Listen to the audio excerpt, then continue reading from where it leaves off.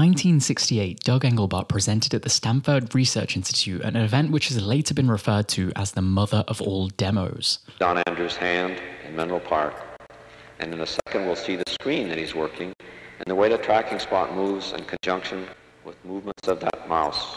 But what events led up to that demo, and how do we get from those humble beginnings to the computer mice we know and love today? Nish here, and today we're taking a scroll through the history of the computer mouse.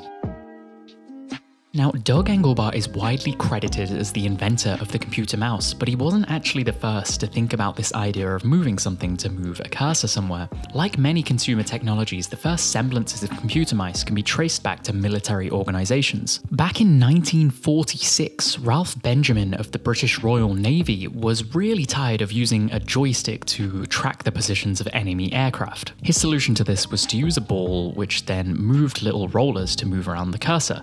Now, while the device was patented, the Navy didn't end up going with it. They stuck to their joystick, and the device didn't really see the light of day. And Ralph wasn't the only one.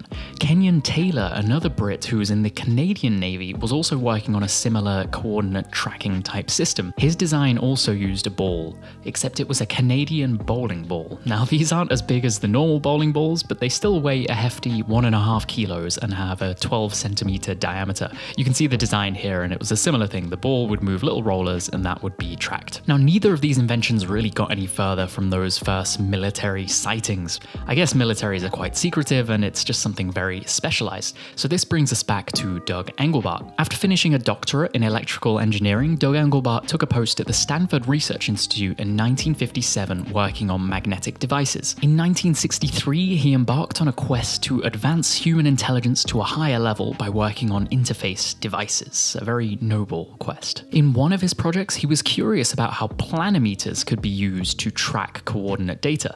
Now, for those who aren't clued up on obscure geometric tools of the 1950s, a planimeter is a device that's used to measure the area of arbitrary 2D shapes. And you can see in this video, there is a sort of resemblance of moving something around in XY coordinate space. Englebart collaborated with Bill English to produce the first prototype of the mouse in 1964, and they were the ones, apparently, who came up with this term of mouse, given the shape of a mouse resembling a mouse's body and tail. I don't know why we call it a mouse. Sometimes I apologize. It started that way, and we never did change it. As it moves up or down or sideways, so does the tracking spot. And the principles for its operation are quite easy to see. Can you hear me, Don? Would you turn it over and we'll see, right? Its principle is that there are two wheels that roll on the surface. Their design differed a bit from the earlier trackball designs. There was instead two dials, one in the X and Y direction. Honestly, it looks pretty awkward to use, especially diagonally. Each of those wheels either slides sideways without rolling or rolls. You had to move in an arc like that to make the tracking spot go on a horizontal line. But they did manage to get a patent in 1970. Unfortunately, Englebart never really made much money from this invention, and the Stanford Research Institute licensed the idea to other larger companies for not too large sums of money. Given that that demo was at a research institute and computers weren't really much of a thing, that demo didn't really have much impact. But it wouldn't be long before some large industry players would enter into the picture. Now, you may have heard of Xerox for their excellent printers, but back in the day they were a leading tech hardware company. In 1969, they established the Palo Alto Research Center in, you guessed it, Spain. No, Palo Alto, California, obviously. This was the home and fertile ground of countless innovations in computing, such as laser printers, Ethernet, and GUIs. Now, Park managed to coax away a lot of the employees from the nearby Stanford Research Institute. That was the same one where Englebart and Bill English worked on their first prototype. Englebart stayed behind, but Bill English was one of the ones who made the switch. In 1972, English produced another mouse prototype which was supplied with the Xerox Alto PC of 1973. And a Xerox machine presents your morning mail on a screen. This is an experimental office system. It's in use now at the Xerox Research Center in Palo Alto, California.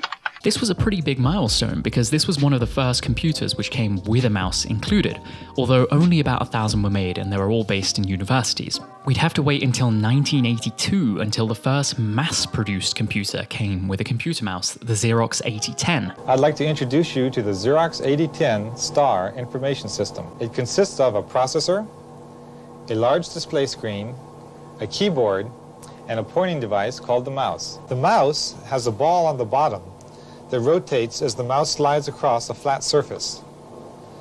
This moves a cursor on the screen in corresponding motions. Now, this wasn't a particularly popular product either. It might have had something to do with the $16,000 price tag, which is about $55,000 in today's money. Even the mouse that came included allegedly cost about $400 to make, and it was incredibly prone to breaking despite that price tag. So how did the mouse manage to make it to the mainstream? Well, one person who is perhaps excessively credited for this is this guy called Steve Jobs. You may have heard of him.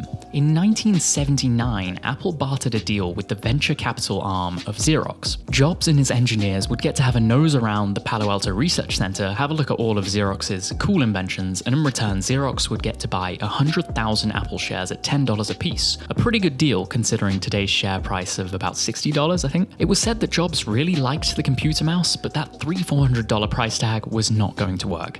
He enlisted the Hovey Kelly design firm to work with his engineers, and they had the task of taking this useful but unreliable invention and turning it into something that could be really truly useful to consumers. Long story short, the design firm did a really good job, and their design of the mouse ended up being a sort of blueprint going forwards. In classic Apple fashion, they went away with 3 buttons and changed it to 1 because who needs that kind of complexity? Englebart has later been quoted to say that he felt that Apple dumbed down the functionality of the mouse, and I'd probably have to agree. After all of that development, Apple released their first consumer computer with a mouse included, the Lisa of 1983. Her name is Lisa, and she's the most exciting thing to happen in computers today. Classic triumph for Apple.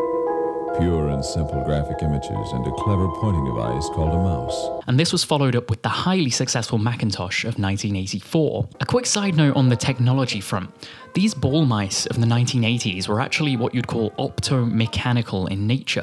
So what was happening is the movement of the ball in these mouse would move discs, and these discs would chop optical signals, and then the sensors on the mouse could then calculate how many times that optical signal had been chopped to work out where and how far the mouse had moved. Fortunately, mouse development didn't end with these optomechanical mice. If you're unfortunate enough to have been acquainted, these are somewhat janky to use, and the ball could get clogged with dirt and dust. The first optical mice were being researched in the 1980s, with some notable figures being Steve Kirsch of MIT and Richard Lyon of Xerox once again. What optical mice do is essentially take pictures of the surface they're moving on. Extremely boring pictures, but then by studying the change in those pictures, they can determine how far and where the mouse has moved. While in optomechanical mice, we were using the movement of the ball to chop the signals, like I've mentioned, optical mice did away with this and instead had a light and a camera. Early prototypes required special surfaces with grid lines to work properly. However, improvements in processing chips and sensors removed this requirement and led to the most widely used mouse mechanism we have today. As an addendum, you might have noticed a lot of these early mice are missing something very useful, the scroll wheel. We can thank Microsoft for bringing this to the mainstream with the IntelliMouse of 1996. Specifically, we can thank Eric Michelman and his team, who were trying to tackle the tedious problem of navigating a large spreadsheet with only a mouse and keyboard. Their solution was to use the scroll wheel for this, and by implementing software support in the Office suite, they really brought this to something that was widespread. From those first optical mice, we've seen improvements in sensor technology, adding more buttons, ergonomics, accuracy. The last major milestone wasn't a huge one, but it was in 2004 when Logitech released the MX1000. The unique feature of this mouse was it used lasers instead of normal lights. Lasers have a very precise wavelength, and this meant that they're a lot more sensitive to the surface, allowing more surfaces to be used. And our story ends right about there, or at least what I've decided to cover. It's hard to say what the future of computer mice looks like. Computers are in a bit of decline, and there's an increasing use of touchscreens and laptops. We might even do away with physical inputs entirely with new technologies like VR. It took about 25 years for the mouse to go from its inception to becoming somewhat mainstream. What can we learn from this story? Well, it seems there's always technologies being developed, but until there's a good use case for them, they're not really going to move forwards. Controlling coordinate systems in the military just wasn't mainstream enough to make its way to the consumer. And it wasn't until we had larger companies like Xerox and Apple enter the fray that the development went from something janky in a research institute to something that was then supplied with a product. We can also see that software support is something that can be a useful way for these innovations to become more popular, like with the scroll wheel. Well, that's everything I wanted to talk about today. today. I hope this has been an interesting video. This is definitely different to the normal videos I make and took a lot more research, and I think I had this script lying around for about 2 years until I finally got around to recording it, so hopefully it's worth the wait. Do subscribe if you want to see more to the point content. I typically work on reviews, but if you'd like to see something like this again, please let me know in the comments. Thanks again for watching, and I'll catch you in the next one.